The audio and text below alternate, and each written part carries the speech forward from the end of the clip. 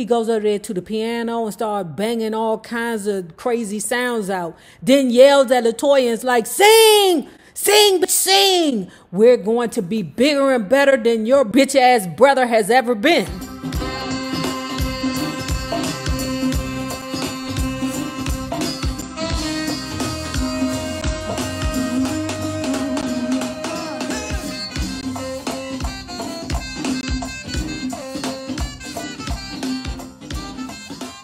In January 1970, the Beatles asked Phil to come to London to help them produce their Let It Be work. And I sure didn't mind that the job would take him out of the country. We needed a break from each other. It was a good time for Phil, too. He really got along with the Beatles, especially George and John. They liked what he did with the Let It Be album so much that they asked him to produce their first solo records. One project led to the next, and Phil ended up staying in London for the next year. Glory! Glory! Working with the Beatles at Apple Records really seemed to bring Phil's confidence back. He seemed excited about his work for the first time since he shut down his label. It was just before Thanksgiving when Phil brought home George's My Sweet Lord.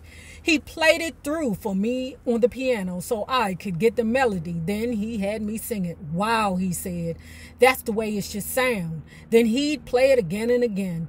I must have sung that song 25 times. Every time I finished, Phil would smile and say, once more. Then I'd do it again. Working on songs that way can be hard work, but I didn't mind. Phil hadn't rehearsed me like this since before we were married, and I was thrilled. I knew that there was more to it than that. Phil wasn't warming me up by the piano every night for nothing. But if he was planning to record me, he wasn't in a hurry to tell me about it. Phil was teasing me to the point of torture, and he knew it. I could have killed him. He didn't mention another word about it before he went back to London. But 3 days later, I got a call at 6:15 in the morning. I knew who it was before I even picked up. Do you think you can get your mother to fly out here with you after the first of the year, he asked? To London? Yeah, Phil answered. Somebody got to take care of Dante while you're in the studio. Think you can work it out? What? I screamed. I'll be there. When my mother and I flew to London with Dante in March 1971, I still had no idea what songs Phil was going to have me record. The day after I arrived, Phil took me to EMI Abbey Road Studios to start rehearsing for my record. Pete Bennett met us there, and that was when I found out I'd be recording under the name Ronnie Spector. Remember, Phil Spector is in London helping the individual Beatles with their projects. Okay? Girl, he just asked Ronnie to come down with the baby and her mother. Okay? Because the mother has to watch Ronnie while Ronnie is in the studio working with Phil. She also going to be working with George Harrison. I guess George decided to take a doll or something. And he wrote some songs, girl, something about fried chicken. She started singing the fried chicken song. And she was like, wait a minute, this don't sound right. This is a song about eating a big chicken or fried chicken or baked chicken or something like that. Girl, by the time she got to the second verse, she was like, oh no, this ain't right. Something ain't right. They, meaning Phil and George, are like, oh yeah, good job, good job. Ronnie's like, I don't know. After we finished, I sat on a folding chair and listened to the playback with George and Phil. I was hoping for a miracle, but when I heard my voice fighting that droning melody all the way through the song, I knew my first impression was right. The record stunk. George just sat there with his elbows on the piano and his head resting in his hands. I don't think he moved a muscle during the entire playback. Phil, on the other hand, couldn't stop moving. He paced back and forth in the studio with his head cocked up towards the speakers. When the song ended, no one said a word. I knew I had to say something, and that it had to be diplomatic. Guys, I said, I'm still not sure that's my kind of song. Neither of them said anything, so I tried again. What if we redid it? I said, maybe I could put a little more vibrato in there. Forget the vibrato, Phil said, rolling his eyes. Vibrato is 60s, he said. Nobody wants to hear that anymore. This is 1971. The flip side was an even weirder song called Tandoori Chicken. My big comeback on Apple Records turned out to be nothing but a joke. There was no way radio guys were going to play music by me talking about frying chicken. You know how you can return to a place and feel like you never left? That's how it was for me in the mansion. On my first day back, I was sitting in my bed working on a paint by numbers picture of the blue boy when Phil walked in. "Let's go downstairs, Veronica," he announced. "I'm going to run a movie." It was barely 11 in the morning, and he expected me to go down and sit with him for 2 hours in a dark room watching a movie. What movie, Phil? I don't even know why I even bothered to ask. I already knew the answer already. Citizen Kane. So the movie Citizen Kane was kind of like a obsession with Phil.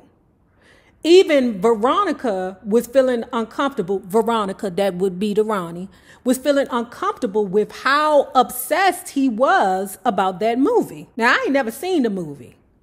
Maybe I should watch it. Is it good enough for me to watch, y'all? Reading this part reminds me of when he was with LaToya Jackson. If you guys did not go through the journey, the LaToya Jackson book with us, let me remind you. LaToya Jackson had went to Phil Spector's house thinking that he was going to rejuvenate her career.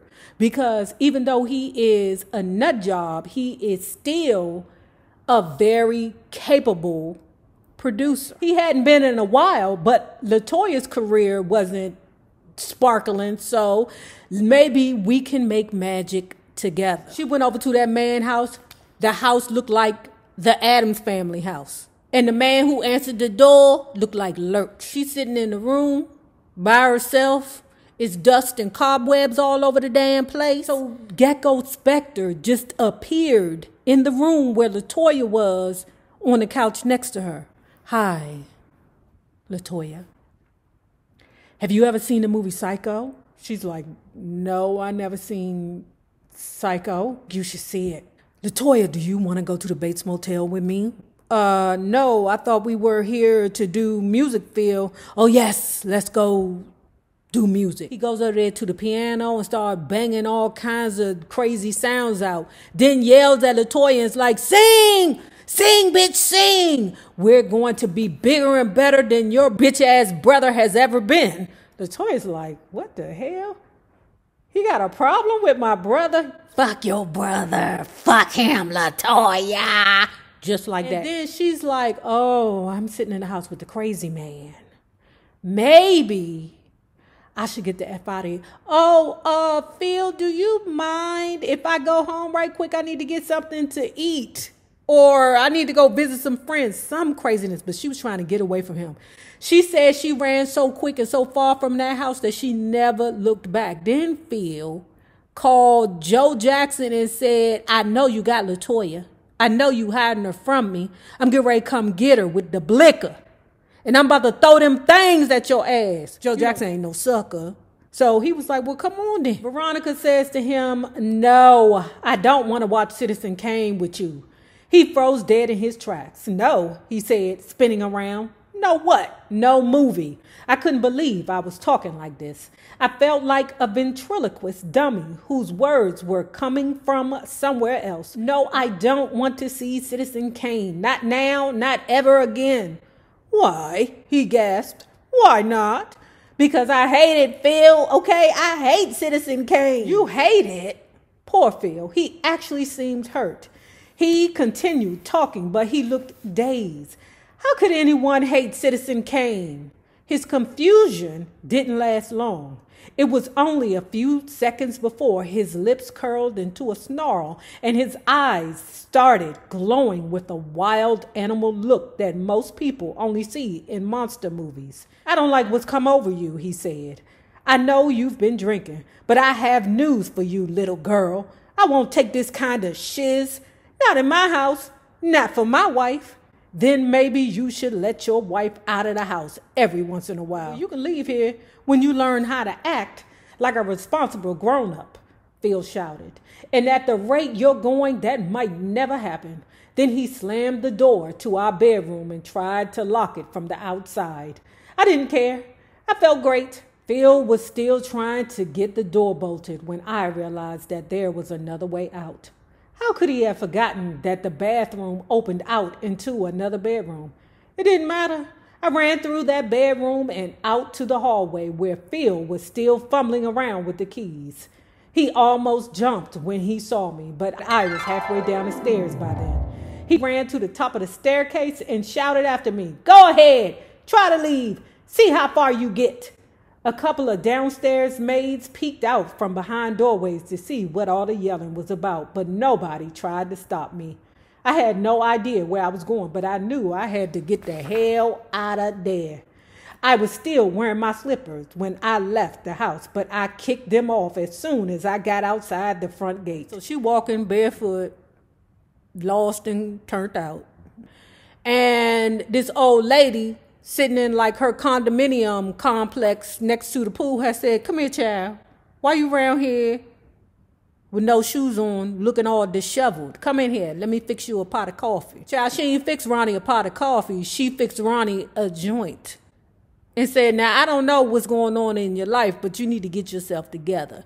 She said the lady had no idea who she was. We were still sitting there a few minutes later. When a few minutes later, a couple of gay guys who lived in her building dropped in to say hello. "Child, we finna go see the boss, Diana Ross." I mean, here I was, one of the Ronettes, sitting right here in front of them, but I was just a nobody. I felt like saying, "Hey, don't give me that supreme shiz.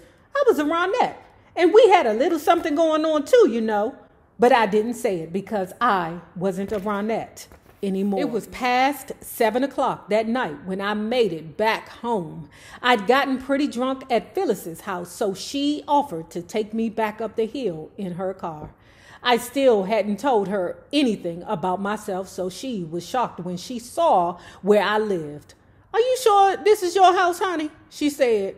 I just laughed, said goodbye, and stumbled into the kitchen through the servant's door. I heard Phil playing pool downstairs when I walked in, so I tiptoed up the back stairs to our bedroom. Thank God I found Alcoholics Anonymous. The time I spent at AA meetings gave me the only sanity I had in the last year of my marriage. Actually, my going there was Phil's idea. "Why don't you try AA?" I didn't argue. I was all for anything that got me out of the house for a couple of hours every day. That's all AA was at first. A perfect excuse to get away from Phil's yelling and screaming. When things got too hot at home, I'd just say, "I don't have time for this, Phil. I've got a meeting." And then I'd walk out, and he couldn't say no to that. But the more I went to those meetings, the more I learned about my problem.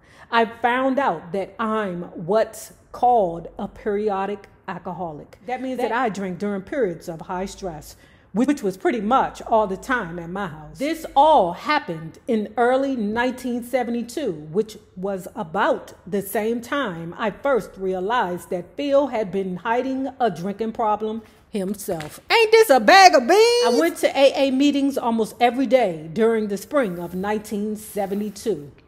I left Phil for good on June 12th, 1972. I